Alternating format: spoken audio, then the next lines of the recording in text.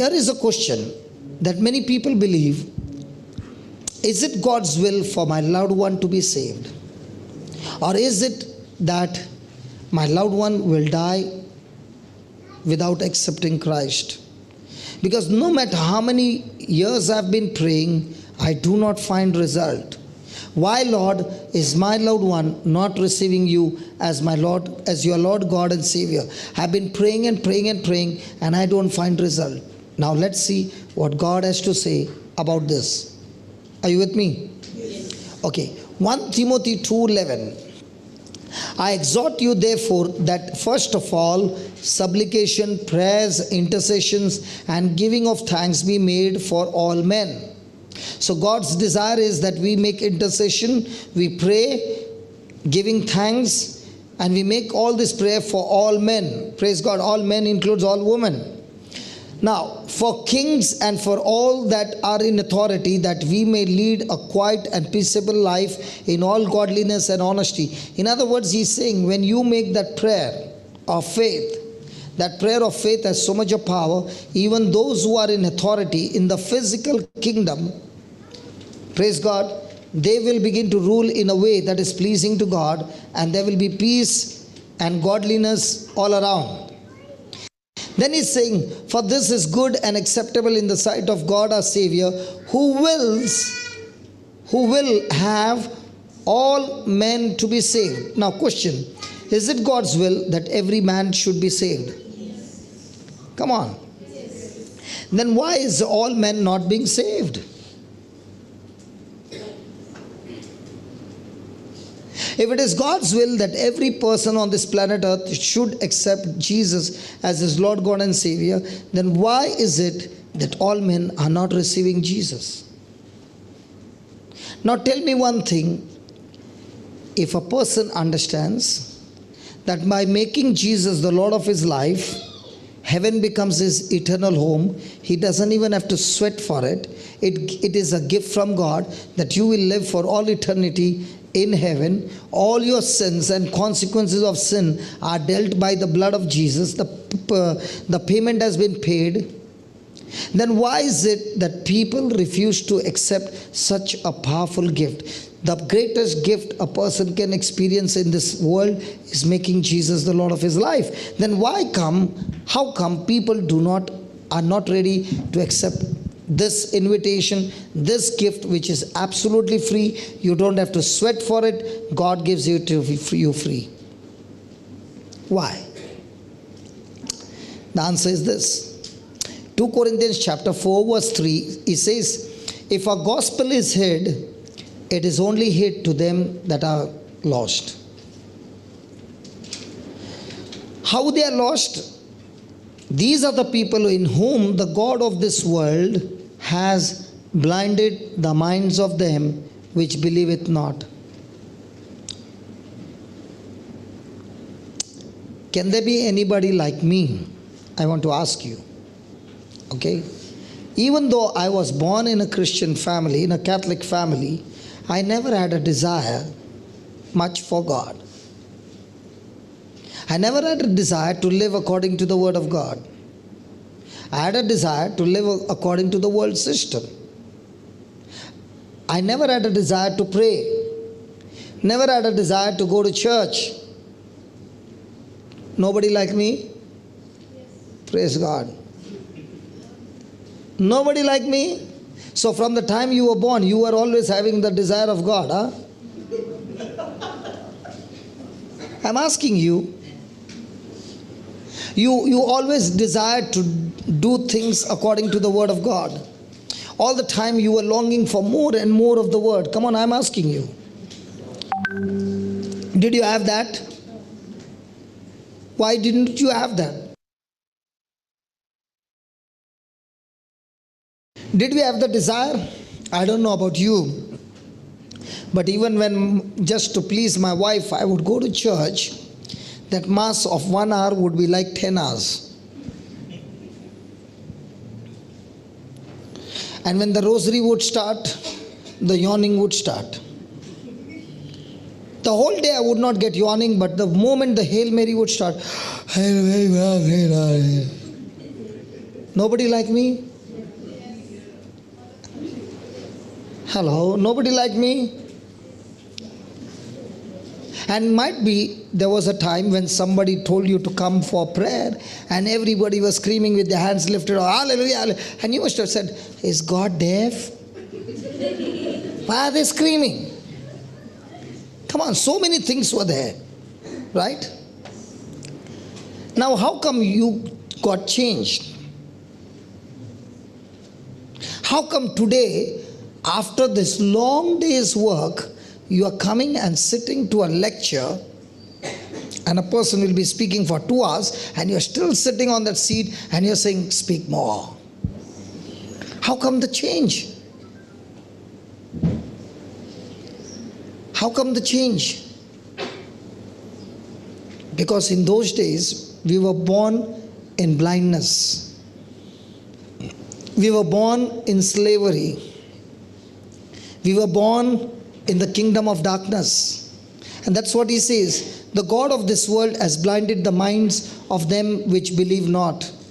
There is a veil that the enemy has put upon our mind, that we will always be rebellious to God. But praise be to God, this veil can be removed. And the only way this veil can be removed, can somebody tell me how the veil is removed?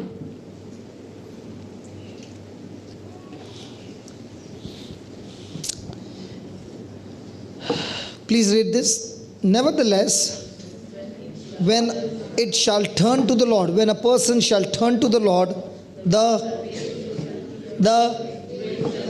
now, every one of us had a veil because we are born with a veil. There comes a time when you did not want to come for the retreat or anything, but there was a crisis. Okay? And in that crisis, you were going deeper and deeper in a pit, and somebody said, hey, why don't you just try? And you came for the meeting. And the person was preaching the gospel, and the Spirit of God was talking to you. And when the word was being preached, you began to realize that you have been going on the wrong side, things that are displeasing to God, and you made a decision that, Lord, I'm ready to turn over my life to you. I'm ready to repent. I'm ready to change my life. I'm ready to do what your word says. The moment that person made that decision, praise be to God, the veil is removed. So once that veil is removed, now Satan has no power over you. Now you begin to see things that you never saw before. Do you remember in those days when you used to read the Bible, it was just like a storybook. You could not understand things. And you began to wonder, I read the Bible every day, but nothing, I don't understand anything. But now when the veil is removed, even one scripture, you are holding on, you are taking the juice out of it, and you are seeing so many beautiful things hidden in that scripture. Why? The veil is removed. Hallelujah. Now, when you understand the scripture, tell me, is it God's will for your loved one to be saved? One. Yes or no? Yes. Now that you know that it is God's will for your loved one to be saved, then where is the real problem? Is it with your loved one or the veil that has blinded his mind? The veil that has blinded his mind. So, who is the real culprit? Your loved one or the spirit that is blinding his mind? The spirit that is blinding his mind. So, whom do you need to fight with? Your loved one or the spirit that is blinding his mind? Nobody's talking. Whom are you fighting with? Really? Hello, really? Okay, let's put it this way. Any married people? Married people. You got married and you had no knowledge of the Word of God. Is it possible? That also they are not talking here. Come on, is it possible? Okay. You got married, you had no knowledge of the Word of God, you are spiritually blinded. Now, what kind of decisions did you take? Did you take decisions on the Word of God or on the flesh? On the flesh. Both the spouses are in the flesh. Now, is there going to be love, joy, and peace in that relationship, or crisis? Crisis. Now, there comes a time when they both are arguing and they don't even want to see each other's face. Okay? Now, the same couple goes for the retreat. The spiritual blindness is gone. Okay? Now they begin to realize the truth. They begin to renew their mind. Praise God. Now, after the process of renewing their mind, is their relationship going to be the same of fighting, or is it going to turn into love that they have never experienced before? Are you understanding what I'm saying? As long as that blindness is there, that relationship can never be a relationship of love, joy, and peace, because there are two different spirits operating, and both of them on the opposite side. And when such thing happens, out of ignorance, we keep fighting with a loved one instead of fighting with the spirit. Have you ever opened your mouth when you were annoyed with your spouse?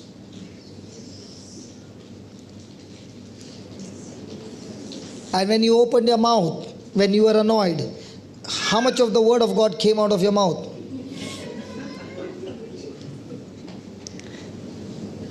Did the relationship become better, or did it become bitter?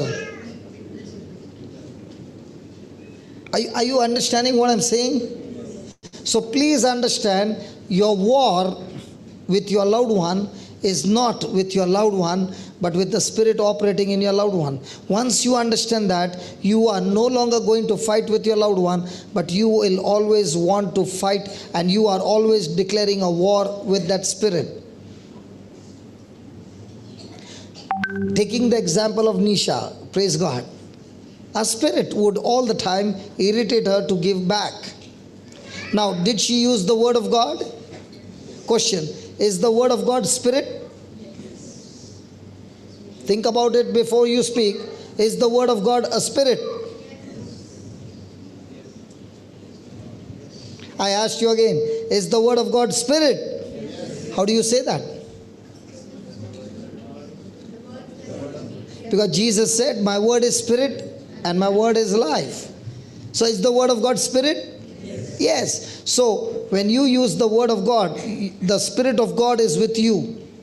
Now, will this Spirit of God attack that spirit that is of the flesh? So the more and more she kept on speaking that word to herself, what is actually happening? The Word of God, who is spirit, is destroying that spirit of flesh which has been captivating her mind for so many years, and now she is set free from that area, and she begins to realize, I do not understand. A person who would give back is now holding peace and cheerful and blessing. And she said these words. I heard what she said. She said, now even if I'm sleeping at night and somebody has to do something, even in my dream I will say, oh, God works all things together for good. Why? Because the Spirit of God, the Word of God, who is Spirit, has taken over the whole mind in that particular area of her life. Did you get that? So is it going to be labor? Is it going to take labor? Yes. But what are we saying all the time? Holy Spirit, please deliver me. Listen, Holy Spirit can deliver you through His Word. When you feed yourself with the Word of God more and more and more, the Word who is Spirit will deliver you. But you know what you are saying? Don't tell me to memorize the Word. Don't tell me to speak the Word. Come on, God, do something and get me free. He says, I can't do that, because unless the seed is planted, the harvest won't come. When it comes to natural circumstances, we believe a farmer has to sow the seed and then only the crop can come. But when it comes to spiritual life, we the farmers, the Christians, we say, Lord, I'm not going to sow the seed, but you work it around and bring me the harvest. It won't work. Hallelujah. Thank you, Jesus. So the word of God in Ephesians 6:12 says, put on the whole armor of God that you may be able to stand against the wiles of the devil, for we wrestle. Say that, wrestle. So whether you like it or not, every one of us are wrestling. And it's a freestyle wrestling. There are no rules. And the opponent is the devil. He wants to destroy you. And the wrestling is all in your mind. If he can get your thoughts contradicting to God's word, he has changed your destination. He has changed your future. He has messed up your future. My friend, every moment the Bible is saying you must be so alert to check out every thought of your life, because your thought is the one who can lead you to profit, and your thought is the one that can lead you into destruction. So your wrestling is going to be, what thoughts are you going to hold on? And once again, let's take the example of Nisha. How did she get the thoughts of not giving back? By speaking the word. So praise God, by speaking the word of God out of your mouth continuously, can you wrestle against every thought? Yes. Can you bring every thought into captivity? Yes. Can you have victory over every negative thought? Yes. Is it going to change your destination? Yes. Is it going to make your life beautiful? Yes. Are you getting the formula? Is it interesting? Yes. And let me tell you, this is a topic that we use every day of our life. And praise God, instead of we becoming offensive, I'm not talking about the offense, the negative reaction. Instead of being defensive, we got to be offensive. Christians are supposed to be offensive. That's why Jesus said the kingdom of God has to be taken by force, and only the violent take it by force. Unless you are violent, you cannot take it by force. Violent in what? Violent in not speaking words to others or in action, but violent in speaking the word of God to yourself and bringing every thought into captivity. If you are able to control your thoughts and bring it into captivity, any thought that is contradicting to God's word, praise be to God, you are victorious every day of your life. If you have lost battles, you have lost your battles in your mind. You entertain negative, depressing thoughts in your mind, you are already defeated. So how much can you keep on feeding yourself every day with the word of God and captivate every hurt feeling, every negative emotion with the word of God? And once you do that, praise be to God, your life will be awesome. Father, we thank you for your word, and we thank you, Lord, that you are teaching us through our everyday example. Lord, your word declares that we wrestle not against flesh and blood, but so many times, oh Lord, with our loved ones, we are always wrestling with words that are hurting. Teach us, Almighty God, and let this truth be remembered all the time, that it is your will that every person on this planet Earth be saved. Lord, it is your will, and even though it is your will, these things are not happening because the God of this world has blinded the minds of those who believe it not. Father, we thank you that you have transferred us into the kingdom of your Son Jesus. And this transfer has not taken place because of our merits, O Lord, but because somebody prayed for us and that veil was removed. Somebody prayed for us and that blindness was cast out. Somebody prayed for us so that the light could be seen through, and we made Jesus the Lord of our life. Somebody prayed for us, O Lord, that we could see things that we had never seen before. Somebody prayed for us, O Lord, so that Satan had no more power over us and he was defeated. O Lord, just as somebody prayed for our salvation, because of which today we have received your Son Jesus as our Lord, God and Savior. Lord, you are sharing with us that it is our responsibility from now on to pray for more and more souls around the world. so that by the supplication and intercession and prayers, the gospel preached will be received by these people, and their lives will be transferred. Their citizenship will be transferred from the kingdom of darkness into the kingdom of light. Thank you for showing us, O Lord, that we are so precious to you, and our prayers has the power to transfer the souls. Tonight, O Lord, as we go back, we make this decision to ponder on this truth. And from now on, not to waste a single day without praying for the lost. Thank you and praise you, Father, for showing us these truths. For showing us, O Lord, that you have given us abundance of grace and the free gift of righteousness, that we can reign in life through our Lord Jesus Christ. We thank you, we praise you, Lord, for opening our spiritual blindness and giving us your light. Thank you and praise you, Father, in Jesus' name. Can we give the Lord a big hand of praise? Hallelujah. Hallelujah. Come on, let's say, Father, I come before you. Come on, let's say it together. Father, I come before you in prayer and in faith, believing your word says that you desire all men to be saved and come into the knowledge of the truth. So I bring, hold on, take the names of those people that you want them to be saved.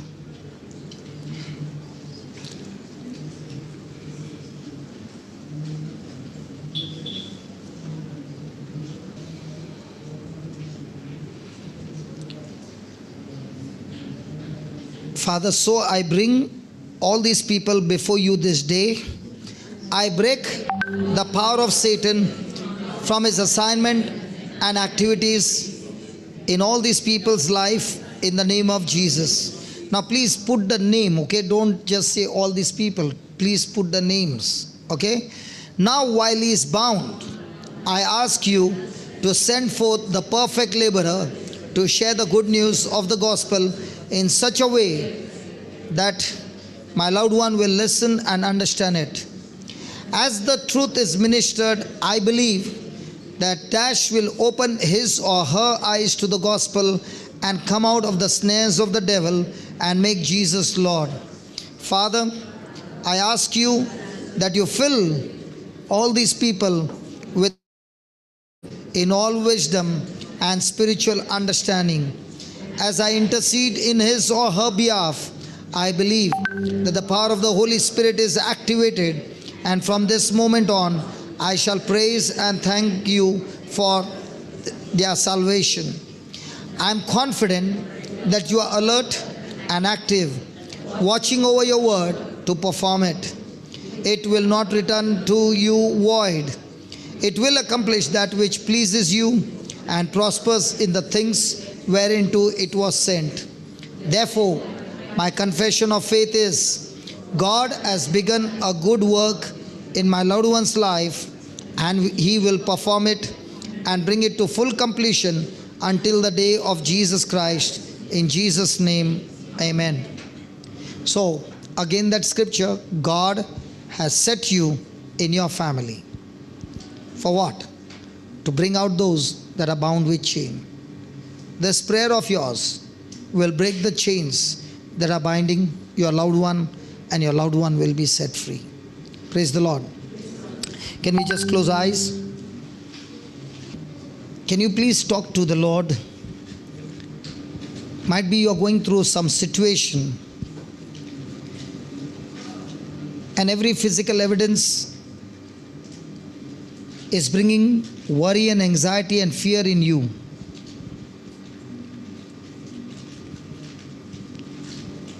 Can you thank the Lord that he has given you the power and authority,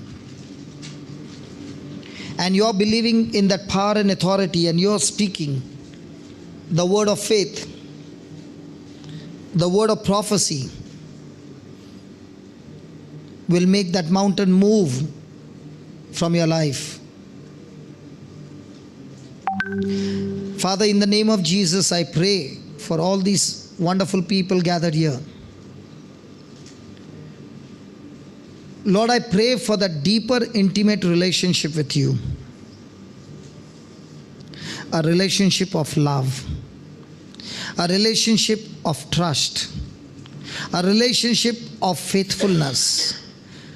A relationship of obedience. Father, in the name of Jesus, I thank you that you are intervening in each one's life.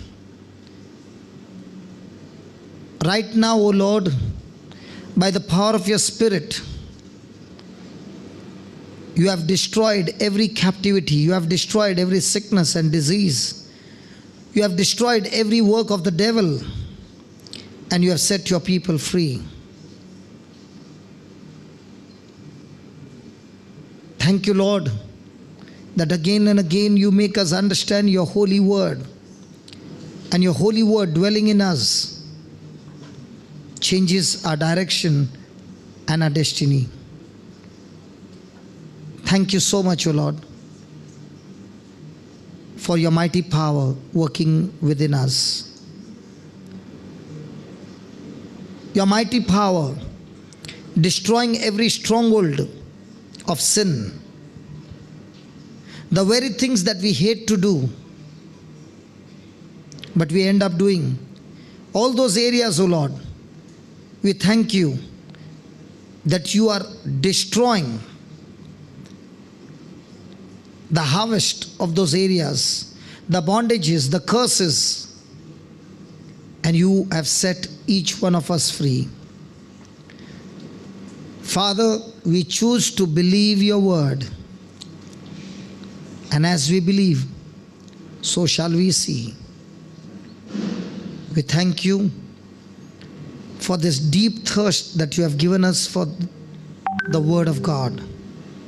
And today, Lord, as your loved ones are making that decision to use this prayer on a daily basis to pray for their loved ones, and especially those who are walking in darkness, Lord, we as ambassadors of Christ, we as soldiers in your army, taking this word, declare a war against the kingdom of darkness, and we transfer souls from the kingdom of darkness into the kingdom of light. Thank you, Lord, for giving each one of us this ministry. Thank you, Lord, that you have anointed each one of us with this mission. Thank you, Father, that each one of us will see your manifesting glory as we use our tongue every day to speak your word.